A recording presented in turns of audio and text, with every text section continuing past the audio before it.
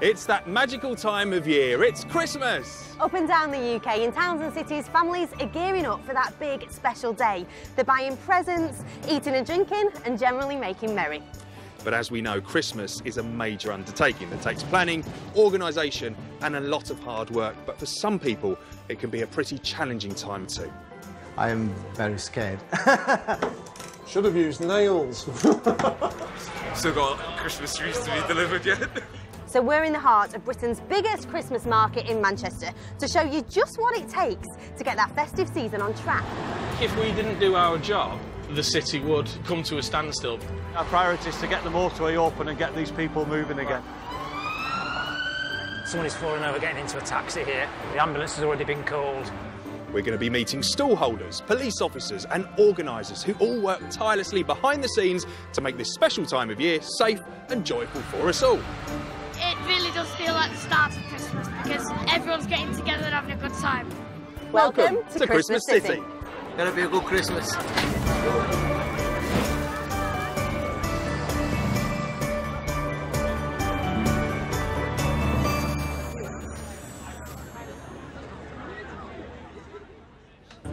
On today's show, I'm out with the Street Angels. Now, they're a group of volunteers who patrol the streets of Manchester on a Friday night to make sure that your Christmas celebrations end up with nothing more serious than a bit of a sore head in the morning. We've got a guy just on the right-hand side here, guys. If you want to just check he's all right. And I'll be travelling up north to follow the journey of a Christmas tree from the Scottish borders via the Christmas markets to our very own front rooms. Cheers! Manchester Christmas markets are in full swing. Over 6 weeks, 9 million visits will be made to stalls selling the whole range of seasonal staples, from glühwein to handmade wooden decorations, and of course, Christmas trees. For many of us, the festive season really begins when we haul a Christmas tree through the front door, put it in our living room and decorate it with baubles and tinsel. So I've come up to Galloway in the Scottish borders to find out more about where our Christmas trees come from. Here on the Garlocker Tree Farm, there's around 750,000 of them on over 300 acres. Farm manager Martin McKenzie has been growing Christmas trees for 30 years. Wow! So Christmas must be a bit of a big deal for you. How many Christmas trees do you get through during that period? For this season, we'll be doing between 30 and 40,000. Wow, OK. And we have to do that largely within a 2 to 3 week period. So with all these trees to choose from, how do you decide which one gets the chop? It's largely in the eye of the beholder, to be honest. I could show you 2 or 3 different trees, which you might think are perfect, I might think are not perfect. Right, OK. I mean, this looks perfect to me because you could put a star on top, you could get your baubles on all here. How do you get to that stage? We prune every single tree in the farm to contain its width so that the tree doesn't get too wide, and also to bulk up the density of the tree. So you shape them as it's growing? Yes. So it gets thicker, you can fit more baubles on. Exactly. The more stems you get. But producing the perfect Christmas tree is a long-term project. We grow the tree for 7 to 10 years at least. The bigger trees that we're looking at behind you are 15 plus years. With 40,000 trees to cut down, they better get chopping. Think I'd be allowed to go, Martin? Yes, I'm sure you can. OK. It makes it look so easy. The size is the colour, so blue is a 6 foot, the white tag is the grade of the tree, so it's a premium grade tree. We need 17 of these at the moment. Right, I'm on it, I can feel the tree. Here we go. Ooh, timber! Look at that! How do I do, Martin? Is that all right? Perfect. Is it a clean cut? Nice and close to the ground, perfect. Right, there's another 16 to do. So have I got a job then, Martin? Little more practice yet. It's not as easy as it looks, actually. It's quite a heavy machine. But it's a lot easier than using a chainsaw or a handsaw to cut them down. I bet. A lot safer. Over the years, Martin has earned a number of celebrity Christmas tree clients. One in particular that we're quite proud of that we've supplied for the last 7 years is the Ritz Hotel in London. Oh, right. Wow, which tree's theirs then? The tree that we're just looking at right here. Oh, that is a good tree. That is a very good tree. I see what you're talking about. It's very even. It's huge though, absolutely huge. It's 23 feet from butt to tip. We have to send photographs of the tree from various directions and ensure them that they've got the tree that they want. And did you know, when it was a young sapling, that it was going to be the tree for the Ritz? Of course I did. It's obviously a labour of love for Martin, but it's also a business, and like any farmer, he's always at the mercy of the weather. We're out in the middle of a beautiful day today, but if there's a storm, if there's weather problems, does it affect your yield? It could affect our ability to extract the trees, or if the roads become blocked, there's always the possibility of snow. 4 or 5 years ago, we had snow drifts on the road up to the farm, which were 6-7 feet deep. And if we'd had that at Christmas time, it would have been a disaster for sure. So fingers crossed on that one. After being cut down, the tree is left for 3 days to enable the sap to firm up, helping to prevent the needles from dropping. Yanis, I might need your help for the lift. There we go. The trees are then netted up, ready for shipping. Here comes the arm. Wait there, just wait. Whoa, I see what you mean, that's scary. Okay. Right, so now do we inch it forwards? Yep. Ram it in the middle. 1, 2, 3. That's it. Oh, I see, so it's grabbed it nice and firm. Hold it up so it's central. Wow, that's a strong thing. And look at that, it's now half the size as it went in. I could do with one of these slimming machines. Though I'm getting a pretty good workout loading up these trees. Potentially 4,000 trees in a day will move out. 4,000 in a day. Oh, I'm shattered after 7. Oh, there we have it.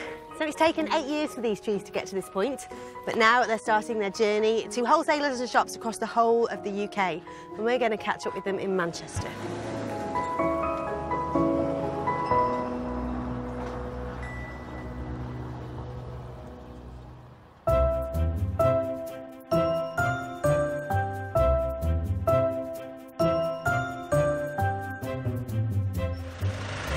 In Britain, there are over 270,000 licensed taxis and private hire vehicles. The run-up to Christmas is one of the busiest times in a cab driver's calendar, and that means that it's just as hectic for the licensing team, whose job it is to ensure the taxi travelling public are kept safe. Today, the Tameside licensing team will be conducting spot checks on taxis in their area. Council Officer Dave Smith is in charge of operations back at the testing centre. Press your foot, Ray! The reason we do these spot checks is because the vehicles obviously are out all the time. They're very busy vehicles, there's a lot of mileage on those vehicles. Today one of our officers is out with Great Manchester Police. They'll be pulling vehicles into the garage. When they come into the garage they'll be being tested mechanically, and myself and my colleague will look at the driver to make sure they're licensed, make sure they're insured to drive that vehicle. While Dave waits at the garage, his colleague Mike Robinson is out on patrol with 2 police officers hunting for taxis. We'll pull them over and we'll ask them to go straight down to Thames Street, to the garage. With no shortage of cabbies on the roads, a wintry Friday morning is the perfect time for the council to be conducting these spot checks. Here's one there.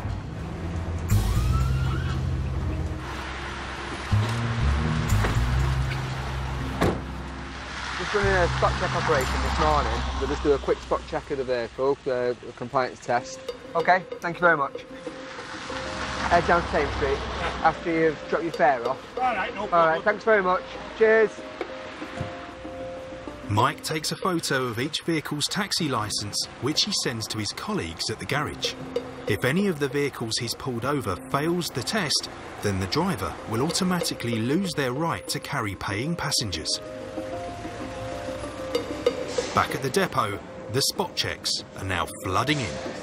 So what you need to do is you need to go get yourself a tariff sheet, and you also need to go home and get your first aid kit. And that needs to be in the vehicle.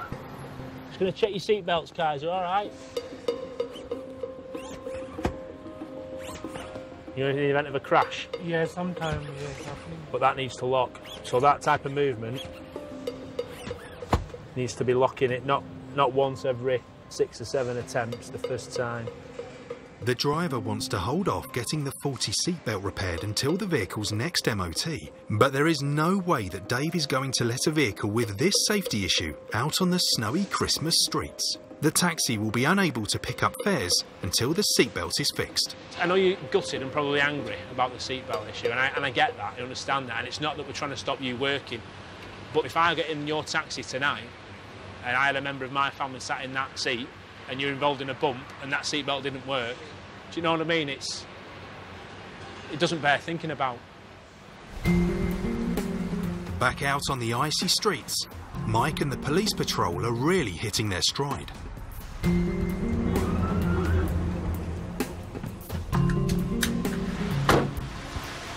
got your badge on, that's great. I'm Mike from licensing.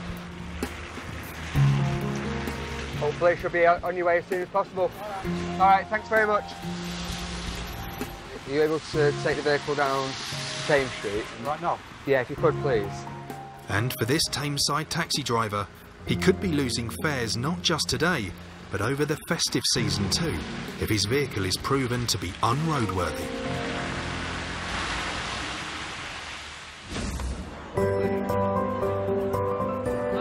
Bing Crosby's White Christmas is the best-selling Christmas single ever, selling over 50 million copies worldwide since 1942. Christmas just wouldn't be Christmas without some festive tunes. For businesses, creating that perfect ambience during the festive season is crucial, and that's exactly what's brought together one of the city's oldest businesses with one of its newest. There are few names as famous as Forsyths in the grand world of the piano. From their Manchester base, they sell, restore and tune one of the widest ranges of instruments in the country. The shop itself houses a show-stopping display of pianos, ranging from £400 to a concert grand that will set you back over £100,000. And over the festive period, these pianos will be dispatched to the homes of the rich and famous. 2, 3. Or take their place on international stages. Today, fifth-generation piano connoisseur Simon Lote runs the business. Almost like we've done it before. We started in 1857 when Charles Halley was invited to come to Manchester to start the orchestra. He was delighted to come up, but he didn't know how to run a business, run an orchestra. So he invited his friends, the Forsyth brothers, to help him run the orchestra, and he suggested they could open a music shop at the same time. Nowadays, their customers include Gary Barlow and David Beckham, to name a few. But at Christmas time, they attract an even wider clientele. We don't always get the same type of customers we get during the rest of the year, because normally we get a musician buying for themselves.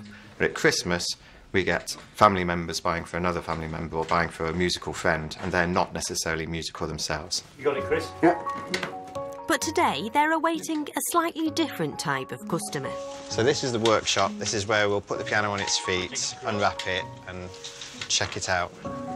One of Manchester's newest and most luxurious five-star hotels wants one of their pianos to form a Christmas centrepiece in their restaurant. They were wondering about the possibility of being able to have a piano for Christmas. They wanted it in the restaurant area. They thought it would be nice for creating a good mood. His customer has arrived. Mario is the manager of the Gotham Hotel. He wants to add a Christmas sparkle to this year's festivities in his upmarket restaurant. Christmas is coming to town, as we know, and it's a high time to get ready and be as Christmassy as possible. So I'm here because I'm looking to get a nice baby grand piano for the festive season. I put the order in about 4 weeks ago, and no, I haven't seen the piano just yet, so that's why I'm excited today. Hello, youngster. You're Hi, right. Mario. Good to see you. Hi, quite. You're right. So we just got it out of our basement this morning. It looks lovely, it looks perfect. The £15,000 piano has travelled from China by boat to take centre stage at the hotel. But its next journey to the 6th floor restaurant could be its most perilous. The only route is via the customer lift. Everybody told me there was no way you get a piano in that lift. He was walking around with a tape measure, so... Is that it? 2 centimetres at each end? Yeah. Maybe it won't fit. But the only plan B will be a crane. Let's hope we don't have to resort to that. I'd be much happier if Simon gets it in a lift and set up in half an hour, as he promises. Right, where's the tape measure? Yeah.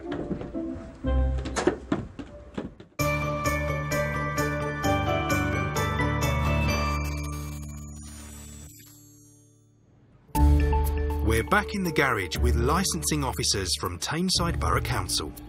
The stuff in the windows needs to come off. This blue taxi has been sent in for testing by a team out patrolling the streets. That means the driver is losing business during the busiest time of the week, and he's not happy about it. Why can't they do this on a Tuesday when it's dead or a Monday when it's dead? Because vehicles don't come out because it's dead. And we need to be able to get to vehicles to bring them in. Dave has gone through the disgruntled driver's documents and everything is in order. It's not this one I'm getting, it's the other one. Yeah, I know. Now it's his vehicle's turn for the once-over. Side reverse and your hazard lights. And it doesn't take the mechanic long to unearth a problem. We'd have to do an emissions test on it. Look at that. At the far end of the garage, licensing officer Gemma Lee is giving another cabbie a clean bill of health. He's got his checkbook filled in, he's doing the vehicle maintenance checks regularly, he's got all his credentials with him, insurance certificate, logbook, everything, all in a little wallet in his glove box. That's how we want it, really. But now it's the moment of truth for the blue minivan. Fail the emission test and its taxi plates will be temporarily removed, resulting in an unwelcome weekend off for its driver.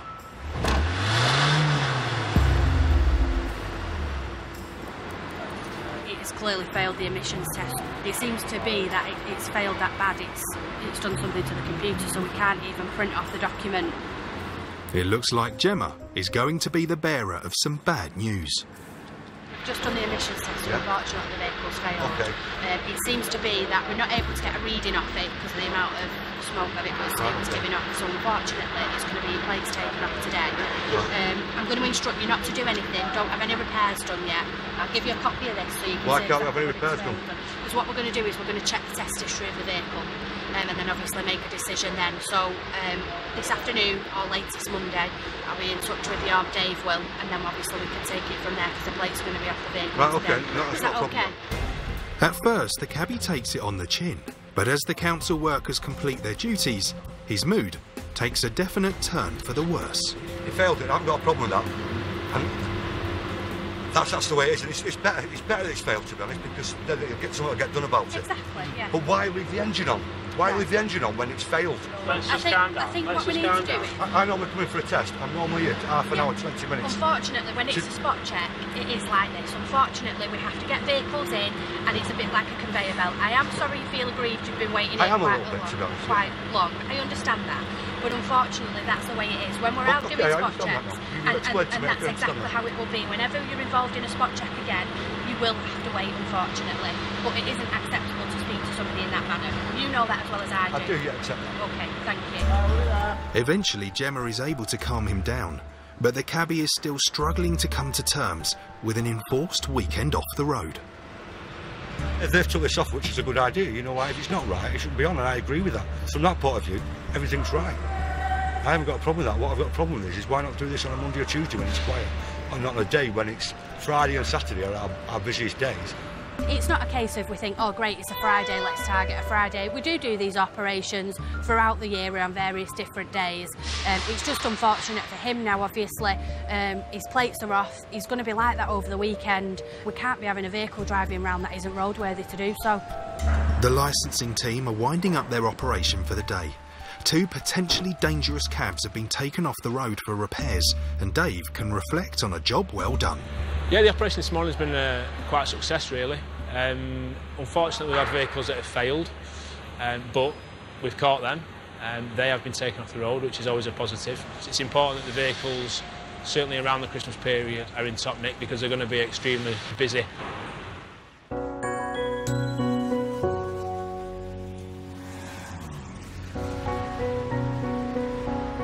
It's the beginning of an anxious day for Manchester's oldest music shop. After a week in the workshop being tuned, they're due to deliver a £15,000 piano to a luxury hotel in the city centre. Come on then, let's get started. It's a delicate operation, and shop owner Simon is travelling with it every step of the way. Slightly concerned that the lift is very, very tight. I had a look at it yesterday, and the lift was smaller than I remembered. Oh no.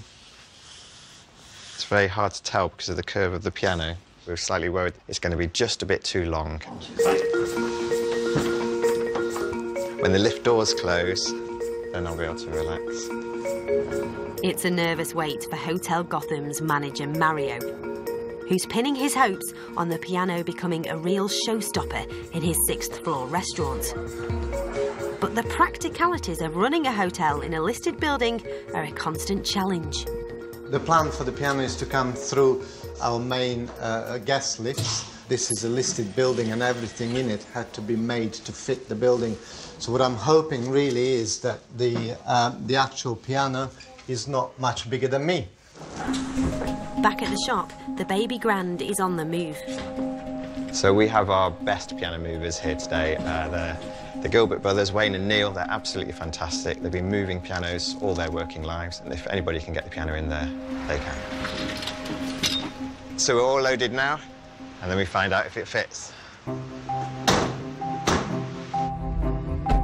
At the hotel, Mario is anxious to cover all bases and has a plan B in place, but it's an expensive last resort. If the piano doesn't fit into our guest lifts, we would have to hire a crane, probably stop the traffic around the building as well, and then lift the piano 7 floors up and then physically carry it 1 flight of stairs down into a restaurant on the 6th floor. I'm desperate for that not to happen. Hi, Mario. Hello. Welcome, nice to see you. Thank you, good to see you, yes. We've just finished exceptionally busy breakfast service. We're on very tight time schedule to turn the room around for lunch, and the piano has to be fully in place in time for that. So time is at a premium. I am very scared. Come on then, Wayne, let's have a look. Can I turn now? That's it, can we turn towards the lift now? I actually woke up at 4:30 this morning thinking, will it fit in the lift? Problem is, that's where the door's wider.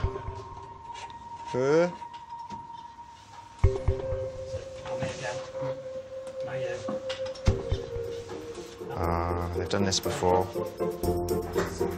To Simon's relief, they've made it with less than 1 millimetre to spare. Can you press the button? That's the only problem. Where are we going, 6? It's on its way up. It's a good sign. The piano might have made it to the 6th floor, but until it's set up and working, they're not out of the woods.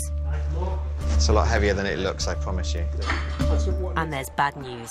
There's something wrong with the piano. It's fallen out, hasn't it? The rod that lifts the damper tray, that lifts all the dampers up when you press the pedal down, has come out of position when we turn the piano on its side. There's only one thing for it. Simon will have to strip the piano down, and it's a race against time. Right, we have exactly an hour until the first lunch table arrives. Is that it? No. But it doesn't seem to be jamming on anything, I don't... There we go, is that it? At last, there's some news. Wayne tells me we've managed to get it located back in. Watch your fingers. Yeah, so now it's doing what it's supposed to do. But the show's not over yet. This is no ordinary piano, and Simon has a final trick up his sleeve. There's something somebody at work recorded earlier. Was it you at 4 o'clock this morning? You see? Christmas at Gotham. The piano has a library of built-in music that it can play by itself. I think difficult job, well done. So thank you very much. You're welcome. Have a Merry Christmas. Thank you, you too. Ah, that's a relief.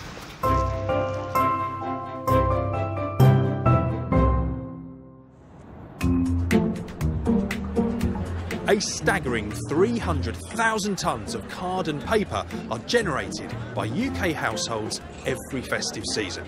That's enough to wrap around Big Ben 260,000 times. Thankfully, a dedicated team working behind the scenes clear that rubbish to keep our cities clean. But it's not just households that generate plenty of trash. Businesses and restaurants in our towns and cities also add to the waste. Rubbish collectors Stuart and Alex do their bit to make sure Manchester scrubs up well for the festive season. Yeah, that's cool. Right. It's the busiest time of the year. Restaurants especially, we do food and glass vehicles. The restaurants especially, they get really busy, and then obviously the amount that we collect pretty much doubles. They've had a few early morning surprises in their time. I've moved a bin and a homeless guy's jumped out of the bin and gone running off, and you're like, yeah, glad you didn't go in. They're out and about collecting waste from hotels and restaurants across the city, ready to be recycled. We've actually got to do a site clearance at the Hilton. Well, they told you earlier, I think, didn't they? Yeah, because it was flooded yesterday. The furthest one out that we've got to go to is Malmaison, so...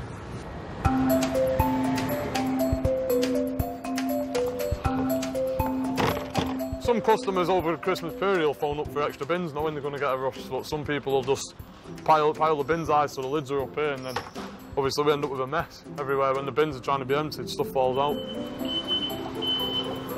I'd say the most difficult thing for my job is getting into the tight alleyways, because when people are driving the cars, they don't realise how difficult it is to get a vehicle that size in a little alleyway. Come on, you can move a bit more over, please. You need somebody looking in the blind spots all the time, because I've been turning and there's somebody on the phone, or there's a bloke, I've not seen him for a bit, he'd walk around with a book in front of his face, like that, walking around, and it's just like, come on. Right. On an average day, I'll collect, say, 18 tonnes of waste. Unless you see how much waste that is, you don't actually realise how much there is lying around. The idea was this. I think if we didn't do our job, the city would come to a standstill.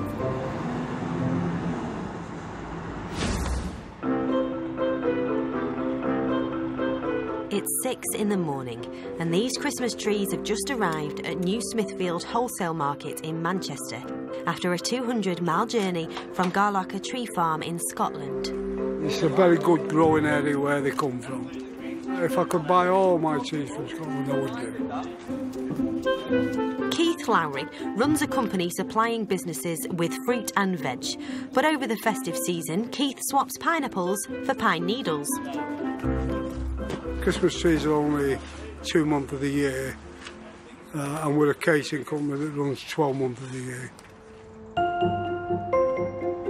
Hang on, well, hang on. You're out of condition, Martin.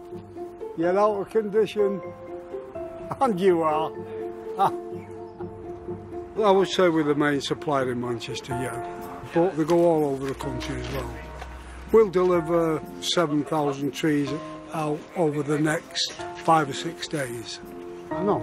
In the 47 years he's been supplying Manchester with trees, Keith has seen a change in consumer habits.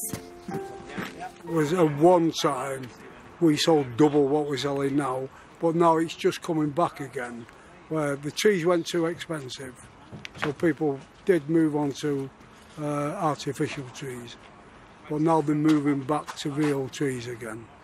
It's only once a year, and it's different than an artificial one. You get the smell of a real Christmas tree.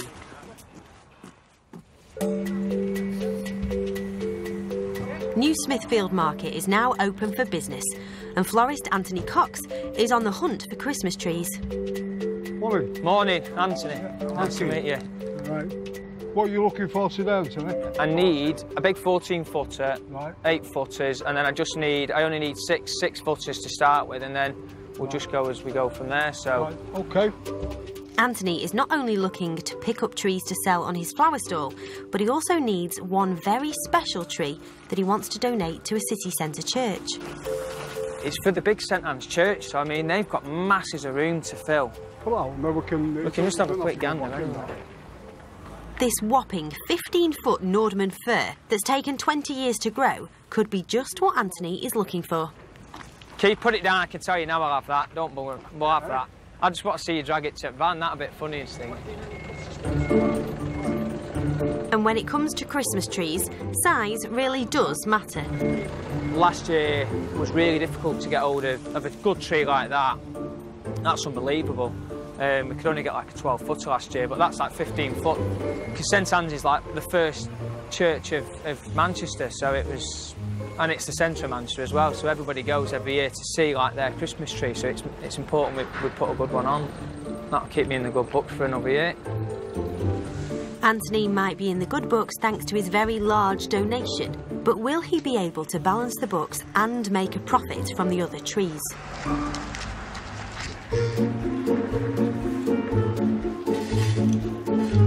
For the last 5 years, he's been running a flower stall next to St Anne's Church in Manchester. So there's been a flower stall here since 1892. It was in one family for 112 years, the Fitzgeralds. As the new owner of the flower stall, Anthony is keen to keep up old traditions. We provide in the church, basically, because it's just the right thing to sort of do. It's just what we like to do, and it keeps up traditions. It's what's always happened here. So we provide the tree, and obviously, if it's been a tradition, we always want it to be the biggest tree they've ever had and the best tree they've ever had. And this year is no exception. Thanks to Anthony's generous donation, this magnificent tree will take pride of place at St Anne's Church once they get it through the front doors. But the hard work doesn't end with this enormous tree. The big challenge for Anthony will be to shift the other 6 6-foot Christmas trees on his stall. And with only 1 in 5 of us opting to buy a real tree, this could be difficult. But Anthony thinks he's found a solution. He might be located in one of the oldest parts of the city, but he's going to use one of the newest of technologies to drum up business.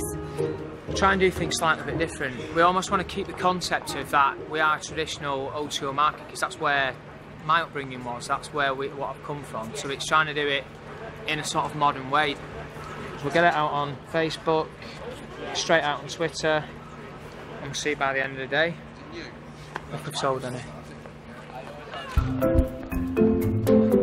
New media might have helped to pull the punters in, but it's going to take a bit of old-fashioned hard sell from Anthony to seal the deal.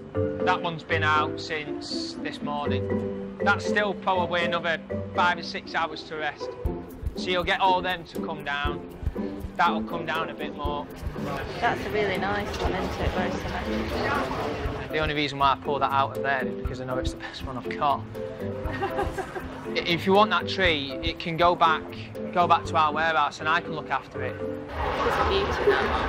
It's always the way with a tree. Once you've seen one, you never want any other one. I'm saying nothing, but I know what tree you're going to be buying, because you always go back to your first one. But perhaps it hasn't worked this time. Anthony is still confident. I'll give her 10 minutes until she's back buying that tree. That's why we pulled that one out. You know from the weight of it, instantly it's the perfect tree. And a good market trader knows his customer. Sold. Sorry. Just sold now to that young lady over there. What was it? 2 hours? 3 hours? 2 hours? It's not a bad start. It's been here for 2 hours, it'll go on the van, and within half an hour, someone will be having tinsel on it. They're lovely. This beautiful Nordmann fir that started life on a Scottish hillside will now end its journey in a Manchester living room, where it will be decorated and enjoyed throughout the Christmas celebrations. It's good, it means that's it. I can get up now in the morning and go and buy some more and get them out tomorrow, because we'll sell a lot of trees, fingers crossed, so yeah, it's good.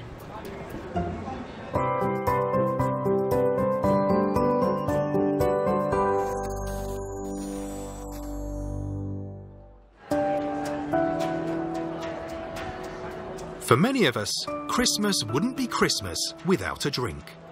In fact, during December, we Brits spend a staggering £2.3 billion on booze alone.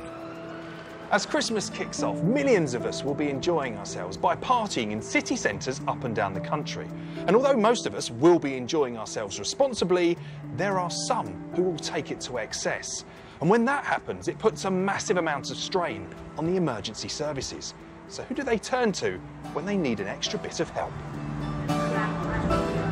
Manchester Street Angels is a voluntary organisation who patrol the city centre streets. Similar initiatives operate all over the country. They help people who have found themselves in trouble during a night out. By day, Andy Poyser works in accounts. By night, he patrols the streets of Manchester. Andy, this is it. You're about to go out on your first patrol of the night. You're going to let me come with you. What are you expecting to find tonight? We're going to see some people that maybe have already started drinking, had too much to drink. We're going to help them out. We're going to look out for people that are on their own, that are lost or vulnerable. But the first step tonight, there's actually a briefing with the police, who you're obviously working quite closely with. What's that going to involve? Yeah, basically we attend the police briefing before we go out each night, and they'll tell us anything, any major events that are happening in the city centre, anything to look out for in particular. And the briefing's happening shortly, so let's go. Let's go. Sure. Let's go. The volunteers work very closely with Greater Manchester Police. Inspector Christopher Hadfield is in charge of policing the city's streets tonight. Recent reports of male dealing too fast. Right, evening everyone. Okay, for those who have done it before and haven't, Zone 1, staff, that's the northern quarter, the Printworks and Deansgate. Zone 2, the Locks, Peter Street and Castlefield. And Zone 3 is the Village, Piccadilly and Piccadilly Gardens.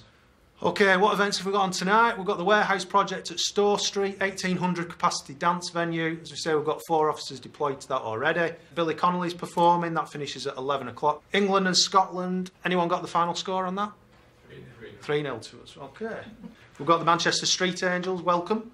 You guys have had first aid and conflict training. Manchester Street Angels is a charity that was set up following the death of Adam Pickup, a young lad from Bramhall who went out one night, sadly with a group of friends, and didn't come home. On the back of that, lots of people got together, and as a movement of people, they decided to do something to try and help other people that might be in that position. All Manchester Street Angels are volunteers. They all give their time freely. We all have the common aim of helping people to get home safely after having a night out in Manchester. Okay, Andy, we just had the briefing. Quite a lot of information there to take in. Yeah, there's a lot of information. Obviously, this weekend is the first weekend of the Christmas markets, so there's a lot more people coming into Manchester. And we also heard from the inspector that was giving the briefing there how the officers were already stretched, going out to calls all over the place before the briefing had even started. So to know that he's got you on the ground, you and your team, as an extra pair of eyes and ears must really be a good thing for the police. Yeah, we work very closely with the police. We work alongside them, so we're there for their eyes and ears a lot of the time, really. OK, well, the briefing's done, so let's get on with it, Andy. I'm in your hands. Thank you. OK, this way. Here in Manchester, there are over 2,000 licensed premises. That's a pretty big pub crawl. And with the Christmas market bringing in the crowds, we could be in for a busy night.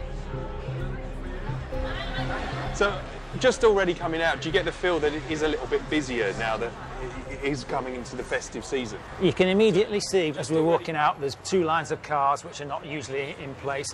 We've got groups of people over here on the right-hand side that are congregating near a cash machine. OK. Immediately, we can see more people on the street than what we usually see. Alcohol-related situations account for much of the work they do. And in a city of busy roads, the dangers are everywhere. Some of the speed that some people are driving down here, it's all a bit bravado and showing off, I'm sure, but if someone has had too much to drink and they're staggering across the road, that could be serious. Really serious. The potential for people staggering off the curb. Yeah, it happens, doesn't it? It happens, yeah. Yeah. It happens. Within 30 minutes of patrolling the streets, the Angels get their first call for help. Someone is fallen over getting into a taxi here. Right. The ambulance has already been called.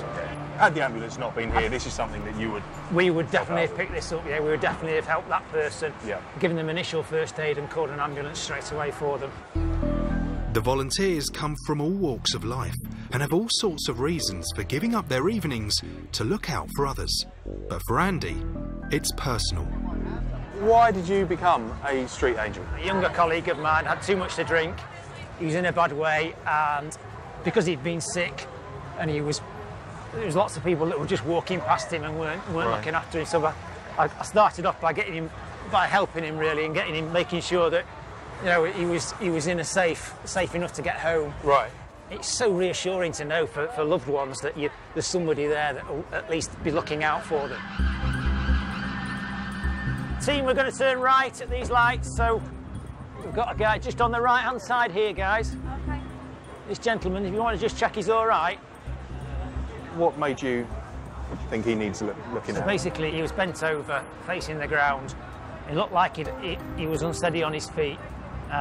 He was leaning against the wall. From the position he was in, it looked like he could have been possibly being sick. Exactly. He might have been unwell. He could have been attacked. It could have been anything, couldn't it, from a distance? We don't know until we approach them, really. Yeah. So that's why we're there. But you can see he's having a bit of a laugh and a joke. Yeah. With your team, so what we'll do now is I'll probably call the team back and we'll move on. I reckon just cross over. There's a nightclub just on the right. That next one. Just have a quick look at 42s. Thankfully, it's been a quiet night for the volunteers, but the countdown to Christmas is only just beginning. So Andy, we're just finishing the shift now. Although there was lots of people out and about, in your terms, do you think this was a quiet shift? Very quiet shift, really. We're there to reassure people and smile and laugh and joke with people. We want people to enjoy themselves. We want people to get home safely. And tonight, it's a job well done. Well, it's a cold night, it's Christmas. I think it's time to get the kettle on, don't you? Fantastic. Let's go. Let's go. Let's go, team. Andy's just said he's going to make everyone a cup of tea. Oh,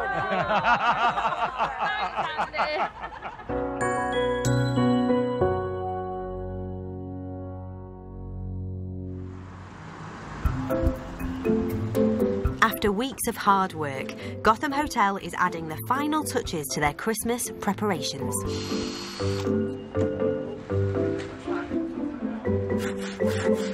Two Nutcracker statues take pride of place outside the hotel. Inside, the pièce de résistance is their £15,000 baby grand piano. The piano is in place, the wines are ready, decorations are in place, toy soldiers are outside. So hopefully, fingers crossed, tonight is the night when it all comes together. Tonight, Mario, the hotel manager, will be hosting Gotham's first Christmas party, and he's invited a VIP guest to the celebrations, local businessman Simon Lote.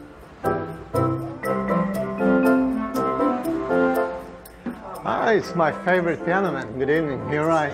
Good to see you, Simon. Welcome back. Thank you very much. Shall we? Yeah, let's have a quick look.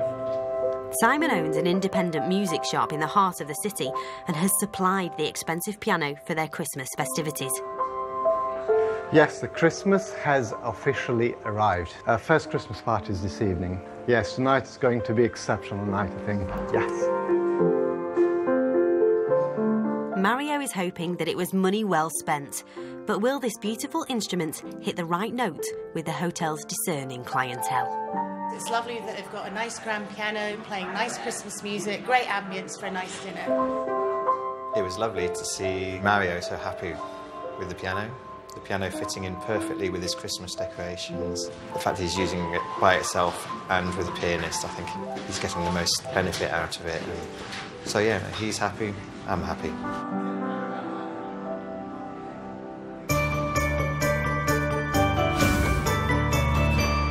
Well, what a lovely show today has been. It's been great to see you out with a bunch of volunteers doing so much at this time of year. Yeah, the Street Angels are great, giving up so much of their time. And tomorrow, I'm out with another group of people whose aim is to keep us all safe, the police, as I patrol with them the busy Christmas city centre. And we'll be joining the pupils of St Trinity's High School as they prepare for their Christmas carol service, where they're blessing the Manchester crib at St Anne's Church. So we'll see you then.